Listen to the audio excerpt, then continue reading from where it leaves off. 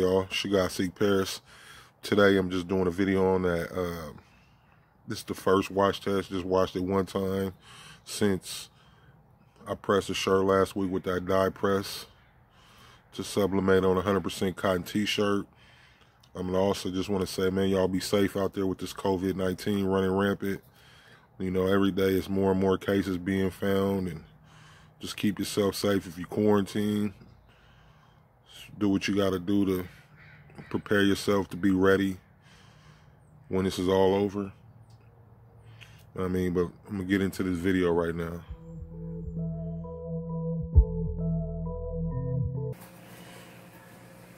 So there's that 100% cotton t-shirt, Sublimation ink.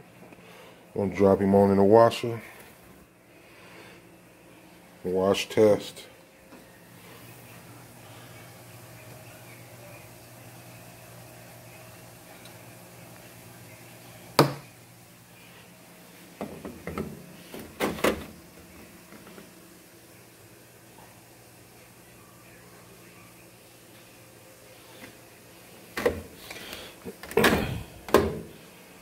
One more.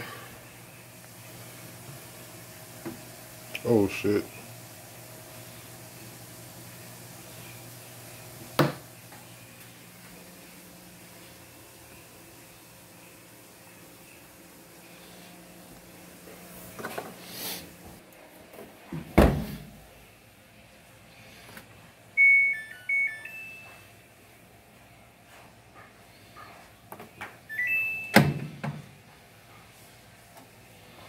There we go, just put on a normal setting. Bam. See what it do when it come out after this first one. Alright, here's the shirt fresh out the dryer. This is only after one wash. You can see a little difference, but it's still there looking decent. So it actually works. And again, I confirm it's the same shirt you've been seeing. Same gilding. Sublimation on 100% cotton.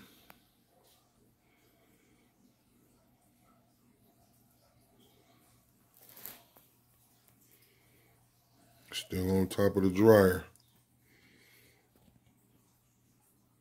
Next time we'll do one with some colors and see how that work out. But the black sublimation ink is holding up pretty well.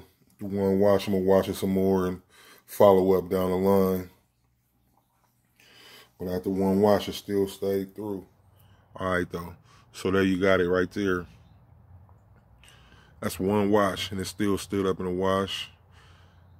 I'm gonna throw it in with some few more loads and put it back. You know, do another video when I get to about 10 washes, see what it's looking like by then. You know, that dye press. Sublimate on 100% cotton. Man, y'all, again, y'all just be safe, man. Paris 12 Gone Apparel, I'm gone.